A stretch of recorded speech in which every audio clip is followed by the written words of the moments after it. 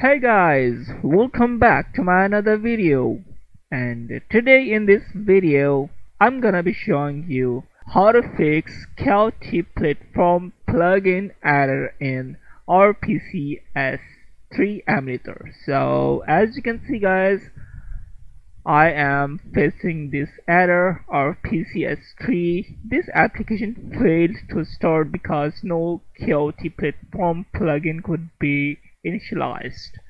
Now I click OK and I reopen Rpcs3 and this error showing again. Now guys, let's fix it. So as you can see guys, I have a folder Qt and it's very simple to fix it. Copy this folder and paste here.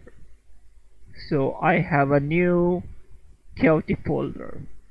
Now open our Rpcs3 emulator and here we go. As you can see guys, the error has been fixed. So hope you like this video and don't forget to subscribe to my channel, and thanks for watching. Bye bye.